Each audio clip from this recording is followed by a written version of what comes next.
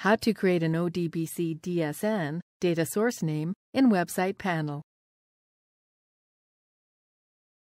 This tutorial assumes you are already logged into Website Panel. Now let's learn how to create an ODBC DSN, data source name. Click the plan you want to add an ODBC DSN to. Click ODBC DSNs. Click Create ODBC DSN. Enter a data source name. Select an ODBC driver. Select the database. Select the user.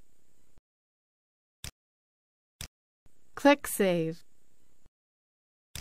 Success! Our ODBC DSN has been added. You can also see how many of your allowed ODBC DSNs you've used up. This is the end of the tutorial. You now know how to create an ODBC DSN in Website Panel.